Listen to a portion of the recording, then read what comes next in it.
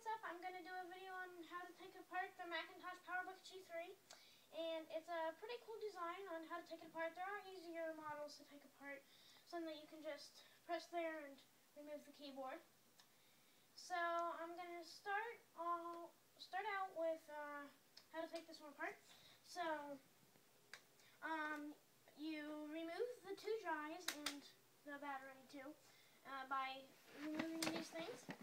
And then once you remove the drives, then underneath it in here there should be two little kind of things that you pull back.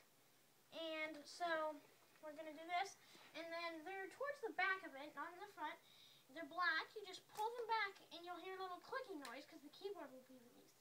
Now just take your thumbs down here, lift the keyboard, pull it back just a slight bit, then lift it like this. And then you want to get it from the back, and then rest it right there, open it up, and then you've got the internal components.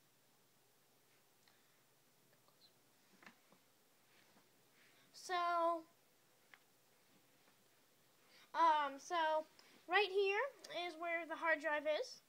The CPU is housed right there, and that's where you can add an expansion card or something.